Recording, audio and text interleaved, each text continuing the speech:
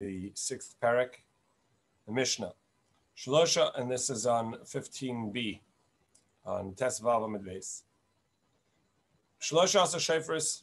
There were 13 shofars at the Beis Hamikdash, and these shofars were really the collection boxes, but they were shaped in a shofar shape so that the bottom was wide and can receive all the coins, and the top was very narrow so that the coin could go in, but a hand can't fit in to get it, and also it was curved out, sort of like a deposit box. So this way, somebody could put the coin in and it'll fall to the bottom, but there was not a chance that they would be able to get their hand in and take some coins out. So that's why it's called shofars, because of the deposit box being wide at the bottom and curved at the top, so as to protect people, the coins, so that people could drop it in but could not take any out.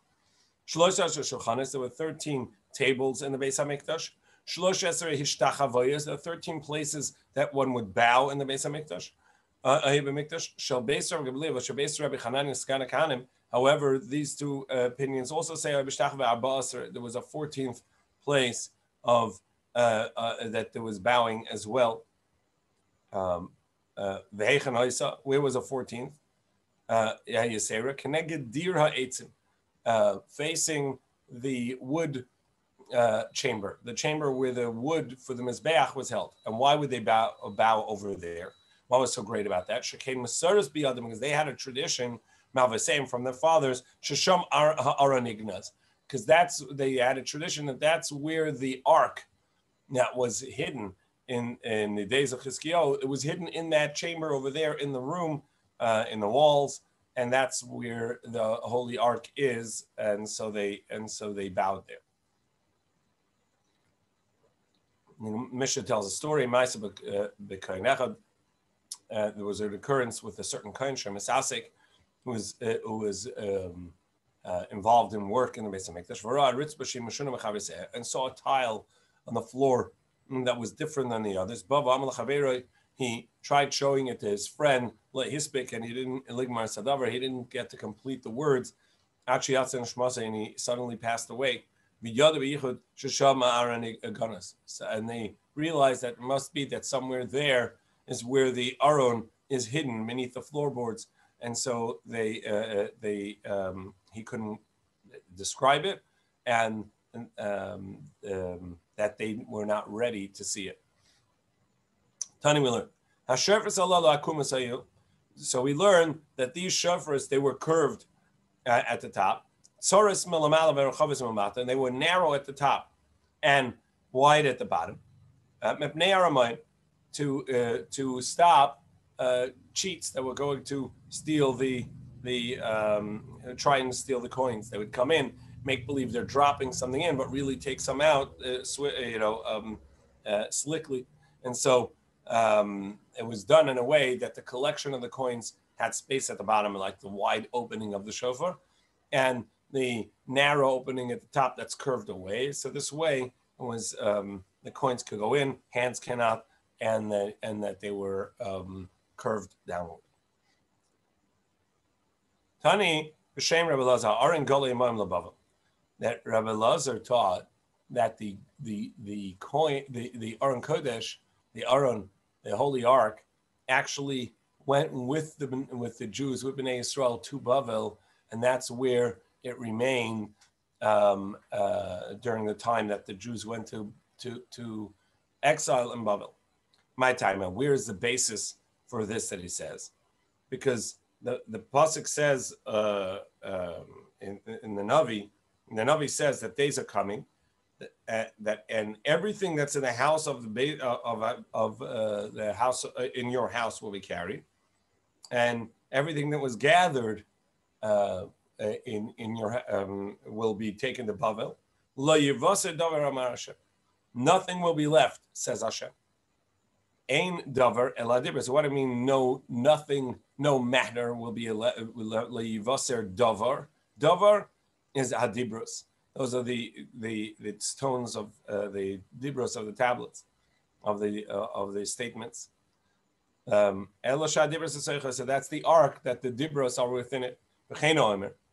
And similarly, we see also in Divrei Hayamim, where it says that Ulachuvas Hashana, and at the return of the year, meaning at that anniversary, the king Nebuchadnezzar brought him to Bavel.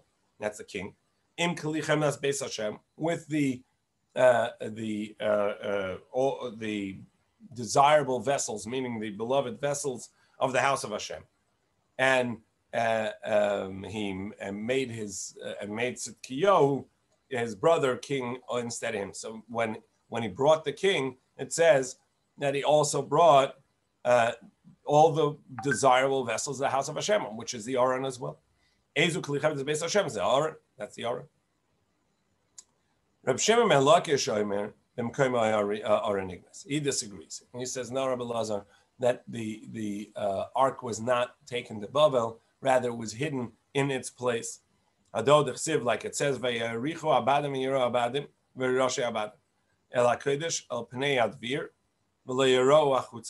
the ark, the staffs, the poles that were in the Aron and never taken out, they were part of it, to teach a message of that the ark is not, the poles are not there to hold up the ark, but to hold us up as we attach ourselves to the ark, to the Aron Kodesh. So it says that they would not be seen outside. They were very far. They would be seen. The heads of the poles would be seen in the Beis Hamikdash itself, and they will not be seen outward.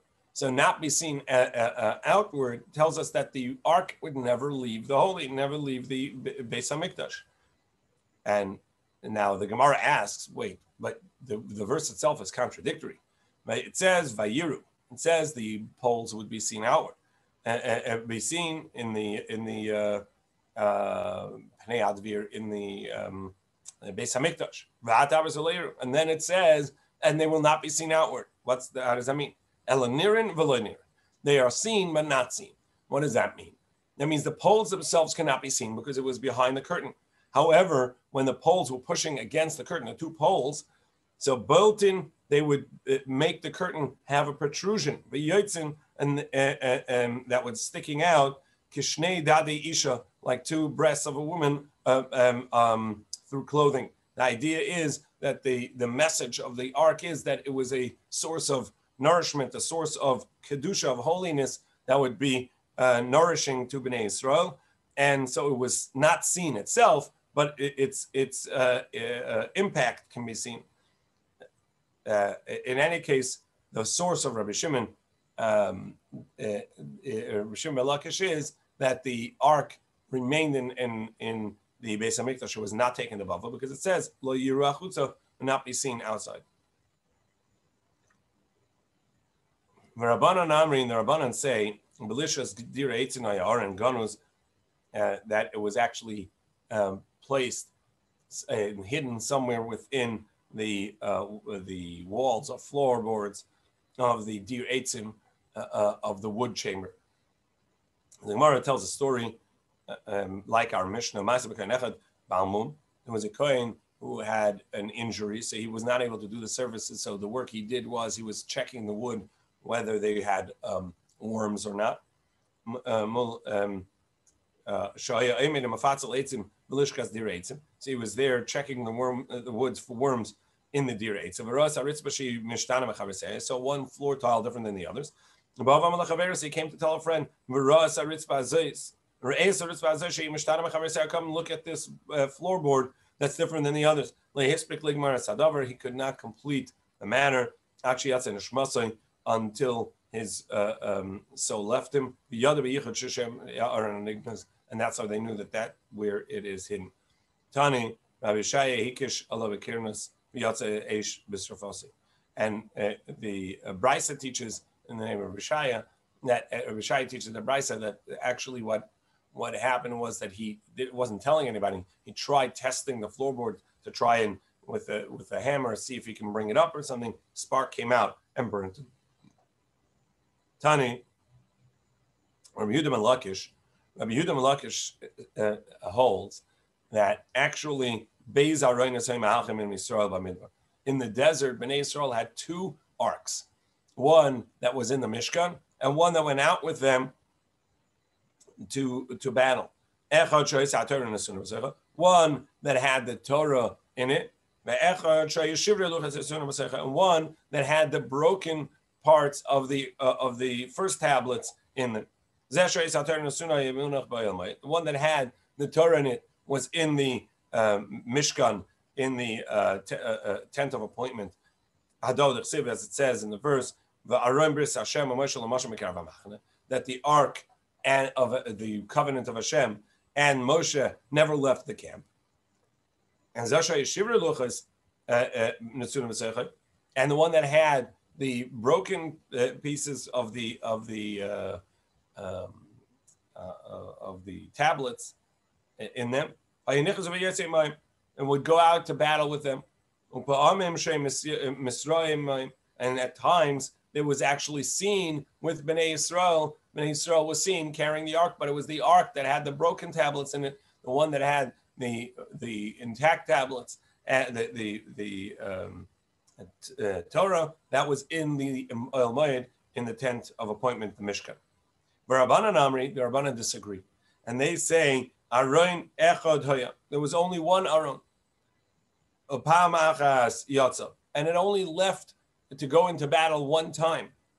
Bimei Eli, in the days of Eli, they took the ark out to fight the Canaanim, the Pelishtim, Nishba, and it was captured in that battle. And it seems that the verse supports this idea that it was the one and only time that it was taken out, because the Egyptian, the Pelishtim, they said, "Oy lanu miyatzilenu miyad elokim adinim ha'ele." Oh, woe to us! Who is going to redeem us? Who will save us from this holy God? That's this mighty God that is coming out towards us. So it must be that it's something that has never been seen, that they brought the ark out, because if every battle had the ark come out with them, so that they would not be so shocked and say, oh my goodness, how are we going to face this God that's coming out towards us? However, there's also a verse that supports Rabbi Yehuda, K'ray Messiah, the Rabbi Yehuda ben Lakish, because at the battle of Shaul, what Shaul had with the Pelishtim, after Eli came Shmuel, and then came the first king Shaul, and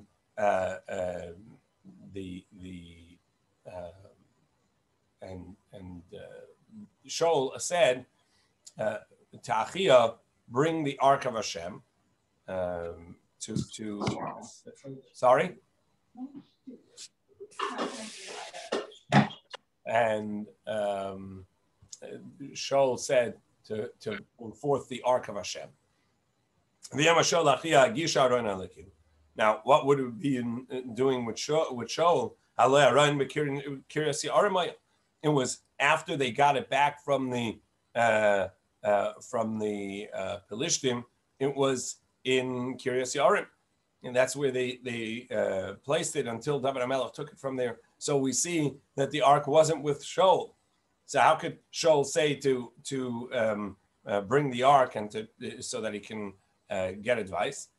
Must be that the ark that went out to battle and that was afterwards in Kiryas Yarim, that was the battle ark, not the one and the one that had the broken luchos in there, the broken tablets, but the one that had the Sefer Torah and the intact luchos, the second luchos, that's not the one that was captured and by the Pelishtim and then later put in Kiryas Yarim. That one was still with the Bnei Yisrael, and that's the one that Shaul said to bring to him. So you see that there were two of them. So how did the Rabbanan respond? That he didn't ask for advice. He didn't say bring the ark. Rather, what he meant was bring the tzitz, the Kohen Gadol's forehead gold plate that had the name of Hashem on it. Messiah Rabbi Yehuda ben Lakish. Another proof to Rabbi Yehuda ben Lakish. when after the story of David and Bathsheba, David sent Uriah, Bathsheba's husband, back home, and he said to him, "Why don't you go home?" And he said, "I can't go home. I have to go out to the battle, and even while I'm here, I'm not going to go home because Ha'aron v'Yisrael v'Yehuda, the Ark, Yisrael, and the tribe of Yehuda, Yoshvim Sukkos, are all in Sukkos, and my master Yoav, the general, and all the servants of my master are out in the field. And how can I come home to eat and drink and sleep with my wife? I swear by my life, by your life, King David, I'm not going home. I'm not going to do this." So he said they're all, the Aron, the Ark, is out in Sukkos, right? And now we're at Tezayin Amud Aleph, 16a at the top. Why would it be out in Sukkos? It's in Zion. David HaMelech had brought it back. It's in Yerushalayim. Right? So must be that the ark, there was another ark that went out to battle, and that's what he means. It's out with Yoav, the general, out in the field, and they're all in tents. How can I go home when all of my comrades in battle are and the general and the Aron, they're all out in tents, and I'm going to go home? I can't do that. How did the Rabbanan respond to that?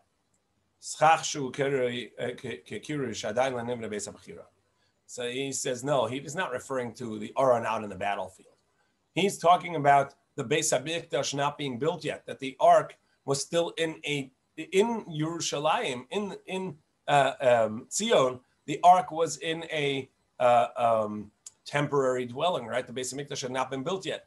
And even though that doesn't mean that he was never going to have a relationship with his wife, never go home, because the Beis HaMikdash wasn't about to be built. But during battle, because of the Aron not being in a temporary place, and a battle was going on, so he wouldn't go home to be with his wife. Mishenigna's Aron. Once the Aron was hidden away, together with it, other parts of the tradition were also hidden away.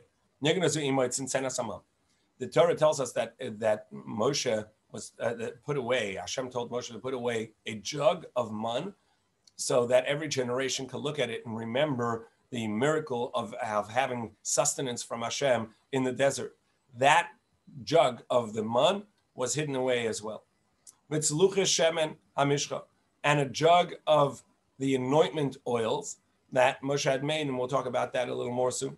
The staff of Aaron, which had sprouted forth with almonds and flowers.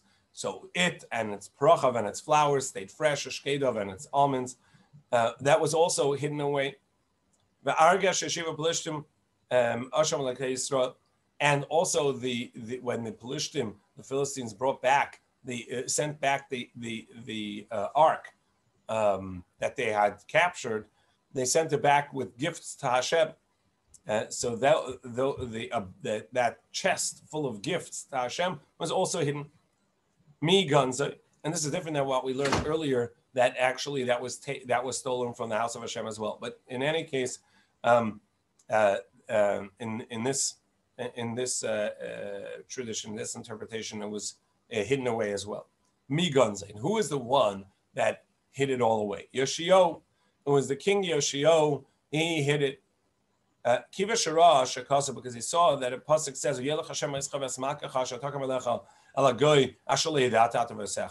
when he saw that the Torah says that Hashem will take your king that will become upon you, and to you and the king to a nation that doesn't know you and doesn't know your fathers. In other words, a foreign nation that is antagonistic to you. So and he saw that the time was coming up for this to happen. So Amad Ganza, so he went ahead and he hid him. This is what it says. So he said to the Leviim who understand, in other words, to the ones that had this premonition, this understanding, and all Yisrael that were holy to Hashem, place the ark within the house that Shlomo, the king of David, the son of David, the king of Israel, built. And don't carry it on your shoulders. Because he said, if you take it with you to Bavel, you'll never be able to bring it back to its place, either because you're going to create idolatry there, or it'll remain captive. So this way, hide it over here. Rather now, do this on behalf of Hashem and the nation Israel. So Yoshio Amelech, King Yoshio, was the one that hid it when he saw that the end of the Beis Hamikdash was coming. So now that we mentioned that one of the things that were hidden away was the jug of incense oil that was used for an anointment, Pitum Sheman HaMishcha, the making of the spices of the Sheman HaMishcha, it says, you shall take for you, and it gives a list of the spices. Vikida chamesh me'os. So the pasuk says a list of how much of each was taken. So you had mur daror chamesh me'os. This myrrh, there was 500 measures, and kinman basim chamesh me'os. So machzisa chamesh me'osayim, and cinnamon and spice had half of that, which is 250. And also the spice knei bosim had 250. The kida chamesh me'os, and kida also had 500. So that's 1,500 total. 500, 250, 250, and 500.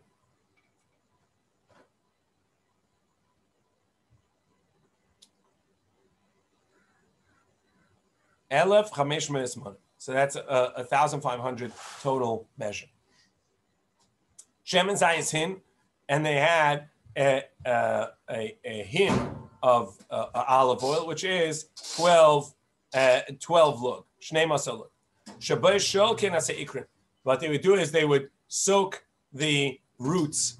Different Rabbi Meir. The Rabbi Meir said that they soak the roots in those oil. In other words, the spices. However, Rabbi Yehuda Omer, Rabbi Yehuda says, first, they would soak it in water so that it became satiated, it became absorbed in water, so the spice is not so dry. And then you'd put the oil on top of these spices. And now the oil absorbed all that spice, all that aroma. And then he would remove it the way the spice makers would do it. Hadod Siv, this is what it says. Shemen Mishchas Kodesh, the oil of anointment that was holy, made the way Rekeach, Maser Rekeach, the way that spice makers do it. The anointment oil that Moshe made in the desert, was completely miraculous. From the beginning to the end. At first, there was only 12 lug, which is not a lot. We're talking about maybe 150 ounces.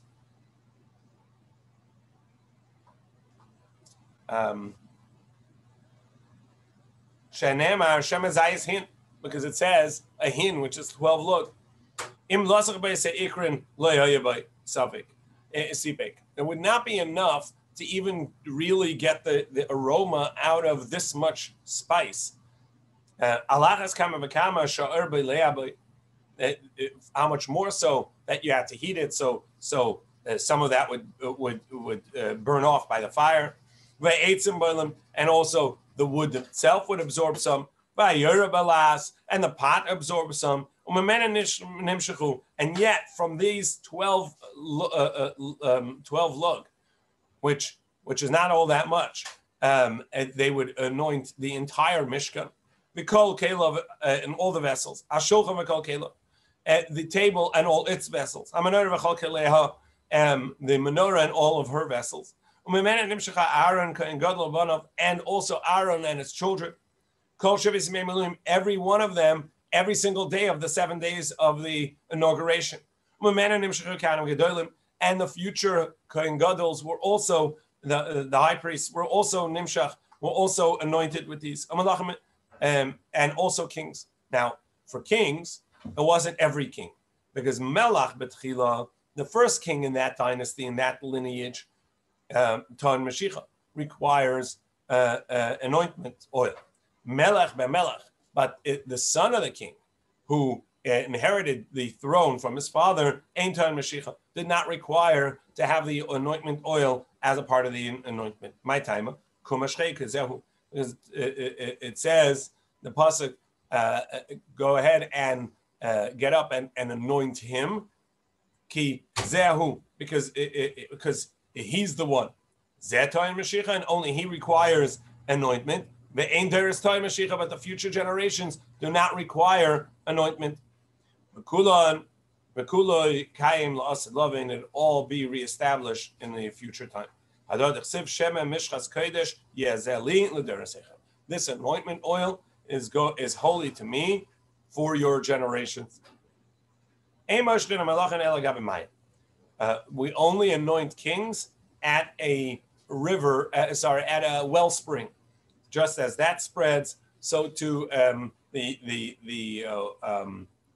is alive. It's fresh water that's fully being regenerated. So too a blessing to the kingdom, that it also, to the reign of this king, that also last and go on. You take my son Shlomo on the Preda, the mule, or the stallion, the mule, Ashali, which is to me, and bring him down to Gichon, and he will anoint him there. Tzaddik HaKoyim and Nasan Navi, Lamelech Yisrael, both Tzaddik, the high priest, and Nasan, the Navi, the prophet, will anoint him as king on Yisrael. Now the Gemara asks, okay, so we see that it took him down to the Gichon, which is a wellspring. But why did he have to anoint him? We just said that the king, the son of a king, doesn't need anointment. Over there, the reason was because Adoniyo had been pronounced king by some of his followers the day before, and so Shlomo needed to be anointed by David HaMelech's statement.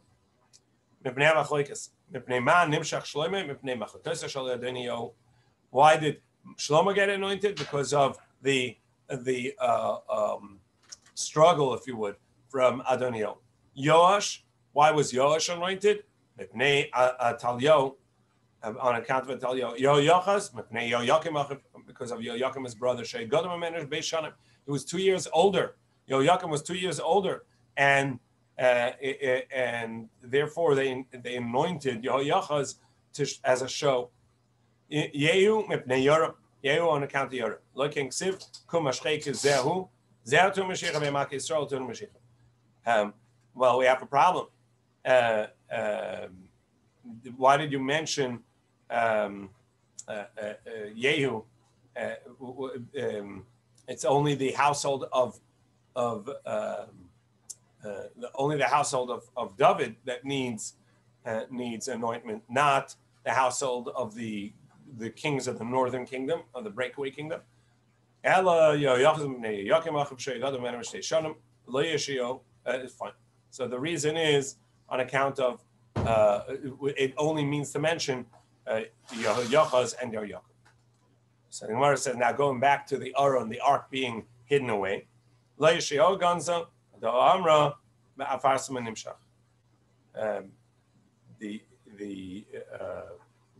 problem is, how can you say Yochaz was anointed? After all, Yoshiyahu had already prior to that hidden the ark, and together with the ark, we said he hid the anointment oil. So you're right. He was anointed with Afar Samon. He was anointed with just balsam oil, a separate oil, not the spice oil that Moshe had made. Kings were anointed from a horn. Shaul and Yehu nimshachu min apach. They had a jug that was used. Now jugs are breakable. They're earthenware. They would disintegrate. So their kingdom also disintegrated. David is shloim nimshcham in a karen from bone from a horn. Isa malchusan malchus kayemas. So their kingdom lasted. Another law: Kahanim cannot be anointed as kings. Amar Rabbi Yonah and Tundaria from this place Al Shem Liyas Hashem Yehuda, based on the verse that the staff, the scepter, shall not leave the tribe of Yehuda. Amar Rabbi Barada, the verse says, "L'man yarich yamim al mamlachto Yehuda b'nei mekar Yisrael." In order that his kingdom, or that his reign be lengthened, long in days, he and his children in the midst of Yisrael. At the end of that verse, it says then afterwards, "Layu lakanim levim," and it will not be for the kahanim levim. So we see the kahanim should not be anointed as kings, and that was a problem with the Chashmonaim, with the Hasmoneans, with the Maccabee kings. Amar Rabbi Yochanan, hu Yehoyachas. His name is Yochanan, and he's known as Yehoyachas. V'aksiv v'abachor Yochanan. Now, the pasuk, when it mentions the children of Yoshiyahu, it says Habachor Yochanan. The eldest is Yochanan. Hasheni Yehoyakub. The second is Yehoyakub. Hashlishi Tzidkiyo Arvi Shalom. And the fourth is Shalom. So he says that Yochanan is actually Yehoyachas. So wait, that means that Yehoyachas was the eldest. And the Gemara beforehand said that Yehoyakam was 2 years older. So the Gemara says you're right. Yehoyakam is 2 years older. And the pasuk, when it says Yochanan Habachor, what it means is he was the first to be anointed king. He was the heir to the throne, even though that he was second. Amar Rabbi Yochanan, hu Shalom u'Tzidkiyahu. And the last one, it says Shlishi. The third is Tzidkiyahu. The fourth is Shalom. And now he says, well, actually, Shalom and Tzidkiyahu is the same pasuk, the same person. So what are you talking about? Vaksiv Hashlishi Tzidkiyahu V'Aravi Shalom. But we just said that the third one is Tzidkiyahu, the fourth is Shalom. That's different. So, yeah, you're right. He was the third to be born and the fourth to be king. Shlishi Latoldos and Daled Lamalchus, because he became king after his nephew. Tzidkiyahu Shetzidik Alav Midas Adin. Why was he called Tzidkiyahu? Because he accepted upon himself the judgment of Hashem. Shalom. And why was his name Shalom? Sheb Miyamav Shalma Machas Beis David. Because the completion of the end of the household of David during the reign of the first Beis Hamikdash was ended at that in him. He was the last. However, his name was not Shalom and his name was not Tzidkiyahu. Ela Matanya, his name was the gift of Hashem. As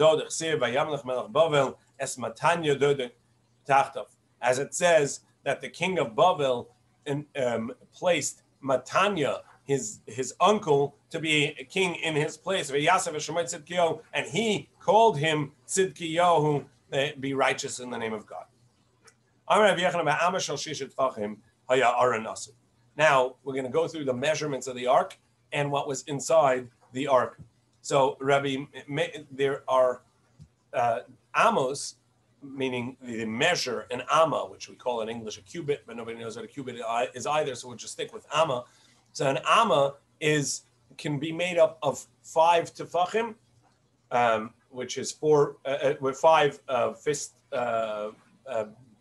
breadths, or 6 tefachim. It can be made up of 6 tighter placed tefachim.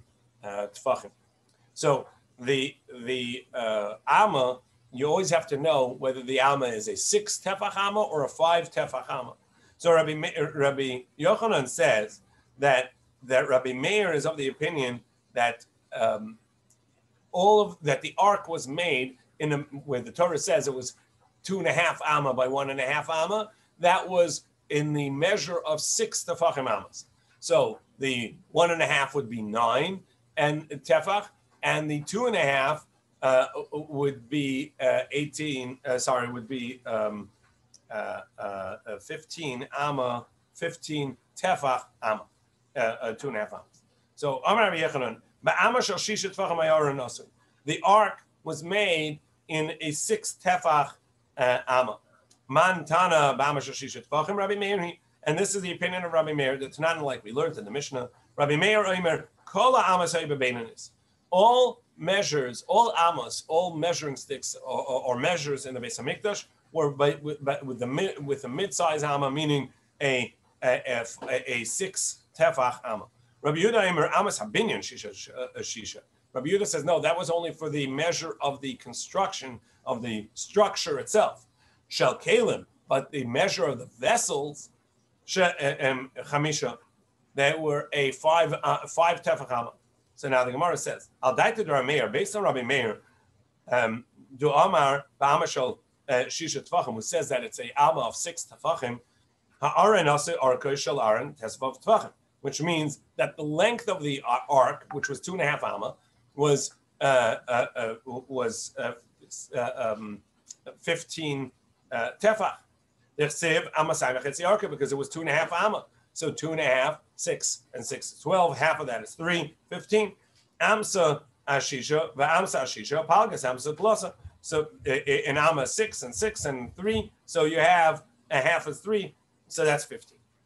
Va'arba luchas haya, and you had the tablets in there, the 2 whole and the 2 broken. Shnayim shleimer, shnayim shavurim. The Chsiva says, Asher shibarta v'samtamaron. The ones that you broke, you will place in the ark. Now, haluchos, the height, or laying down, the length of each one of the tablets was 6 tefachim. Rachavoi, its width, shlosha tefachim, with 3 tefachim. So we had them 2 tablets, 3 tefachim wide, 6 tefachim tall, or side by side, they were 6 by 6. 6 by 6. So if you place the length to the length of the ark, so now it took up 3 tefachim of the 9 tefachim width and 6 tefachim of the 6 tefachim of the 15 tefachim length. So you had 6 and 6 is 12. With 3, but so you had them as opposed to being side by side, you had them one on top of the other, and so what was left was nishtayer sham shlosha tefachim, was left that in the length of the ark you had 3 tefachim left at the other end. So what was placed there? And now we're on Tezayin Amid Base 16b at the top. Teinman chatzi tefach chol kaisil. Now you need a half a tefach just for the thicknesses of the wall of the ark itself, because the 2.5 by 1.5 amma was on the outer measure. So the inner measure was, you lost that half a tefach on each side. So what was left, nishtayer shtei tefachim. So you lost an entire tefach in the thickness of the wall. You're left with 2 tefachim alone. The Sefer Torah. That's where they placed a Sefer Torah in the ark above the tablets above the luchos. So again, you have instead of the luchos side by side, you had them one in front of the other to the length of the ark, 6 tefachim each tablet, each stone. So you had 2 of them. That took up the 9 tefach, the 10th tefach. That took up the 12 tefachim. The 13th tefach was for the thickness of the wall, and the last tefach, last 2 tefachim, they placed the Sefer Torah. Rechav shalaron tisha tefach. Now the width was 9 tefach. Nechsev amma v'chetzi arka. So amsa ashita. So one is 6. One amma is 6 tefachim. Upalgas amsa tlasa. That's another. And that's another half, which is 3, which is 9. Now, and as we said, the 4 tablets were in there, 2 complete and 2 the broken ones. haluchos, the tablets, and then it's a total of 6 tefachim wide. 10 rachva shaluchos l'rachva shel aron. And now, if you have the tablets, the first one's 3 tefachim wide with the other in front of it. The second, the broken tablets, taking up 3 tefachim as well. So you're left with a set of 3 tefachim. Now, chatzi tefach mikan l'koisel v'chatzi zeh chatzi tefach mikan l'koisel zeh, and you lose out 1 tefach on the walls of either side. V'chayim l'shilam akir sefer Torah, and there is another 2 tefach. Now, what would you need there? That's to complete the space of the Sefer Torah. What that means is that in order to be able to take the Sefer Torah out and put it back in, you needed some space around the tablets, and so that's where you'd put your hand in and lift the Sefer Torah out from the 2 tefachim space at the head of the tablets of the complete intact tablets. However, Reish Lakish, he says, no, it was actually a 5 tefach amma. So, man tana ba'ama bas chamisha tefachim, Rabbi Yehuda, and this is based on the opinion of Rabbi Yehuda, the Tanin Tamam, which we learned over there. Rabbi Yehuda Aimer, amas abinyan shisha tefachim, that the measure for the construction of the building, of the structure, that was a 6 tefach, shel kelim chamisha, and the measure for vessels, which is the ark and the table and the menorah, that was a measure of 5 tvachim. Ma'ain aron klihu, and indeed the ark is a vessel because it was not attached to the ground, so it's not a part of the structure. And so tomorrow, as Hashem will go through what was the measure and the structure of what was in the Aron, based on the opinion of Rabbi Yehuda, that the measure for the structure of vessels is actually a 5 tefach amma, which left 1 amma less space within the vessels on each direction.